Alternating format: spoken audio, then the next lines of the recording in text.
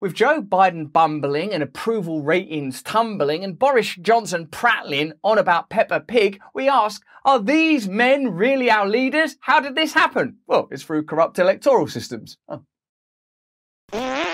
God made 4.4 million miracles that day, and I welcome each and every one of you. Before we get into these crazy leaders that we keep electing, I'd like to say that I'm on tour in the United Kingdom. There are dates east, north, south, west, and some new ones coming in Scotland. So please click on the link if you want to come and see me live. Now, how exactly have we ended up, after all of the equality movements, after the investigations into democracy, with, in my country, England, an old Etonian toff, and your country, America, a mad, old, blundering, stumbling, stumbling goon? What leads to this, and is it quite funny? This was the keynote speech of the annual CBI Conference of Business Leaders. This is the keynote. This is democracy. Let's communicate with one another. This is the leader. This is the person in charge. If aliens come and say, take me to your leader, this is who we're taking them to. So let's see what he's got to say in the keynote. So with safer streets,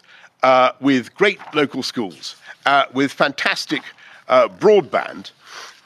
Firstly, even at this point, he don't look very much in control of what he's doing, does he? Like, he's looking down at the bits of, like, for when I do these videos, which are just on the internet, like, I'm making eye contact, I'm concentrating on what, I'm not like, oh dear, sorry, I've got to do a thing about, oh, well, what are we going to do? I'm confused. I'm not confused. I'm present and I'm awake and I'm thinking about reality. Who are these people? How do they keep getting positions of power?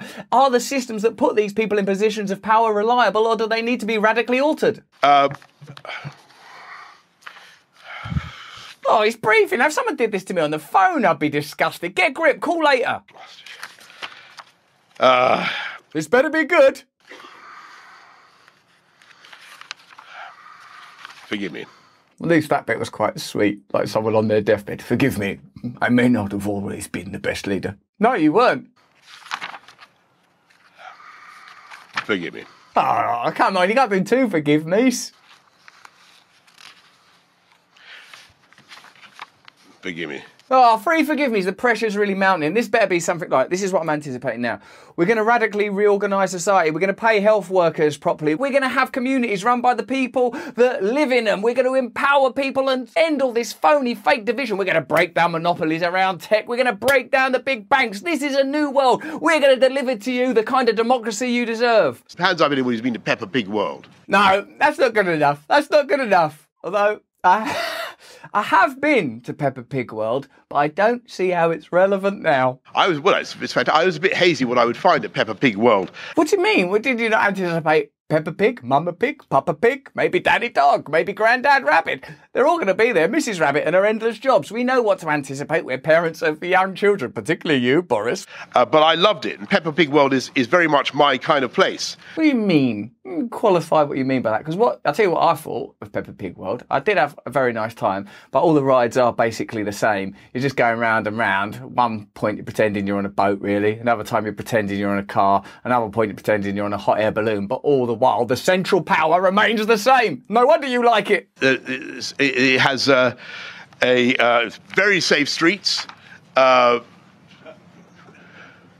can't even finish a perfectly innocuous analogy about Peppa Pig World. We're now in like softball territory.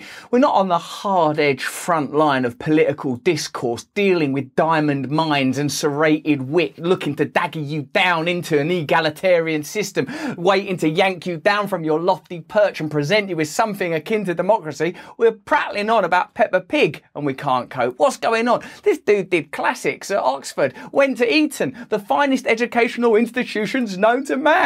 He can't even tell you what he'd done at the weekend. In your speech to the CBI, you lost your notes, you lost your place, you went off on a tangent about Peppa Pig. Frankly, is everything okay?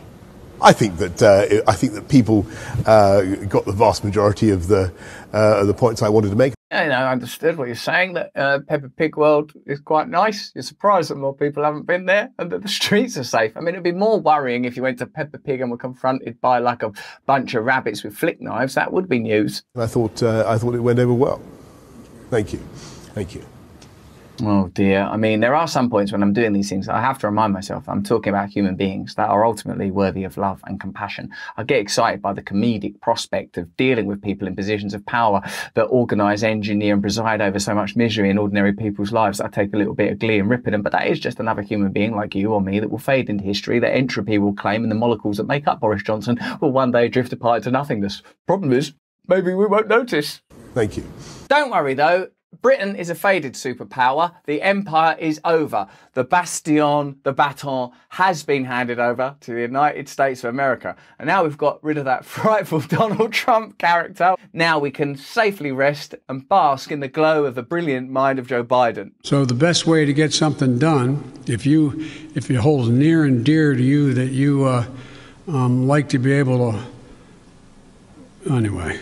If you try your hardest to follow that, you know what I mean? It's like sort of trying to follow some like distant comet. No, it happens. Like there is there? Can you see it? No, or like them magic eye pictures that were a big deal about 15 years ago. Can you see it? Is that a dinosaur? Oh, it's a dinosaur, all right. We're going to get a lot done. I've got a lot of faith in you. And also, we've got state leadership here. Lieutenant Governor Julius here, Stratton, and the Ohio, Pennsylvania. I'm from Pennsylvania. The Illinois President of the Don Harmon, State Senator Laura Murphy, State Rep Martin Moylan, and we got great labor leaders here too. Tim, where's Tim? Get a blanket and usher that man off the stage. In almost any other circumstance, that person will be taken out of the vulnerable position he's evidently in there. To have someone so absent-minded in an apparent position of power is kind of ridiculous. But the reason I suppose it's not as preposterous as I'm hereby claiming is because we sort of know that these roles are theatrical, performative, rather than practical. Like, you know, don't you, that the same non-governmental agencies and the same governmental bodies will continue to collude regardless of who is in power. And now, with a little bit of retrospect, hindsight, it seems that a figure like Donald Trump, was that the guy's name? Like, he was a kind of anomaly because he was a sort of a bit of a spanner in the works, a roguish figure.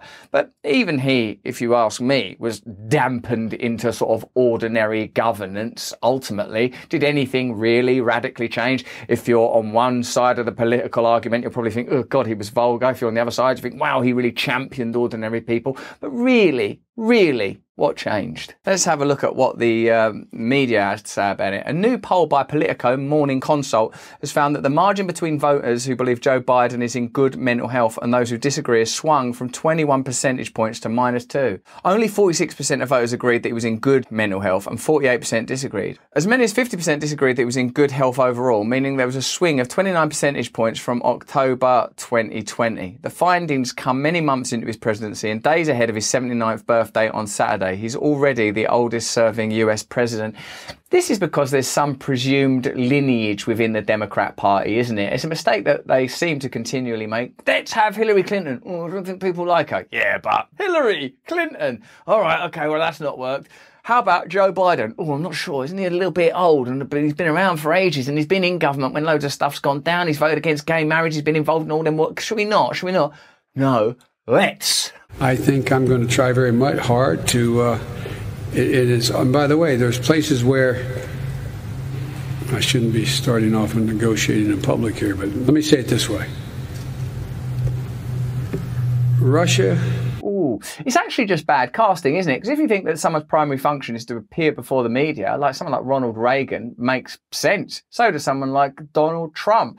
I mean, anybody, Bill Clinton, Obama, figures that are erudite and able to communicate cogently is precisely what's required by that position, even if you, like me, think that that position is in itself ridiculous. And that's what's being revealed. Don't you have a sense that you're living in a time of unraveling, that reality is sort of teetering somehow, that you're presented with odd fissures and peculiar glitches that it's starting to not make sense, like in your own life. And as you watch the zoetrope of modern media confection and normal economic life, that things don't make sense, that some things are being ushered in that seem unreal and make you uneasy. I believe this to be true. And even though in one way this is a light-hearted look at a couple of political figures being unable to perform their basic ceremonial functions, it's also a critique on the ridiculousness of systems that have requirements that lead to this kind of unspectacle, this anti-spectacle, this kind of vivid rendering of the ultra-ordinary or even the substandard, deteriorating figures, unable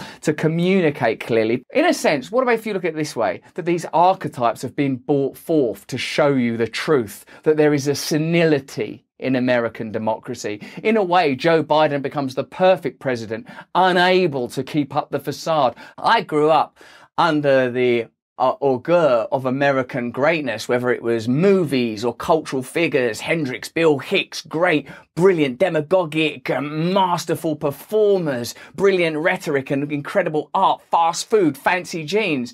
And now what are we witnessing? It seems something somewhat apocalyptic, and the division, the bifurcation of the culture, I would say, is one part of it, but the symbol of a deteriorating president, I would say, is another one. And as for England, well, it's a parody. It's a joke. It's a sort of, the first time it happens as tragedy, then as comedy. We have the figure of Churchill with his mental illness, his flaws, his penchant for wars that he won, oratory at which he was masterful, although some say that this was constructed even then. And now what do we get? A kind of imitative pastiche, a blonde mopped fop baby bird, ridiculous anti-Churchill figure propped up in the pulpit, espousing speeches about Peppa Pig world of all places. A theme park. Well, we're all living in a theme park now, and the theme is it's an illusion. What do you say to Vladimir Putin? Well, look, I mean, he has made clear that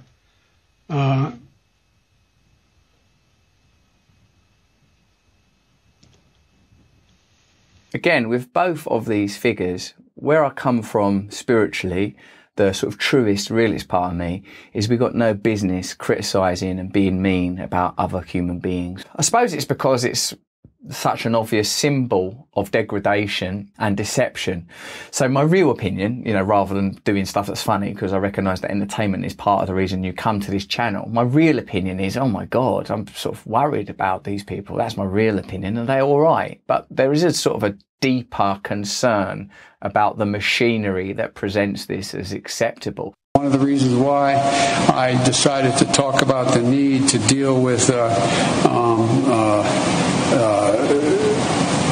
Mr. Biden has more recently been accused of falling asleep or closing his eyes. I was resting him during a COP26 session in Glasgow, to be fair. Did you try and watch any of that stuff? And faulted on his communication with the US public. Other troubling crosstabs include respondents finding Biden is not a clear communicator by 20 percentage points and that he's not energetic. Bloody hell. I mean, by what criteria could you come to any conclusion other than this guy's not communicating well and he ain't energetic? I mean, compared to what? You'd have to be comparing him to sculptures and sort of tectonic plates to say that, well, he's moving quite a lot. A recent Washington Post ABC survey found that just over 40% of voters approved of Biden. The White House has said that Joe Biden intends to run for re-election in 2024. He should be running anywhere. He shouldn't be running if he drops his dressing gown. That guy needs a long sit down and a rest. Don't you sometimes think when you see him campaigning? I remember seeing Hillary Clinton collapsing outside the campaign. God, what are you putting yourself through all this for? What drives you? What do you want? What do you actually want? I hope it really is, as they always claim, we want to serve the public and it's not something more malfeasant, more nefarious, because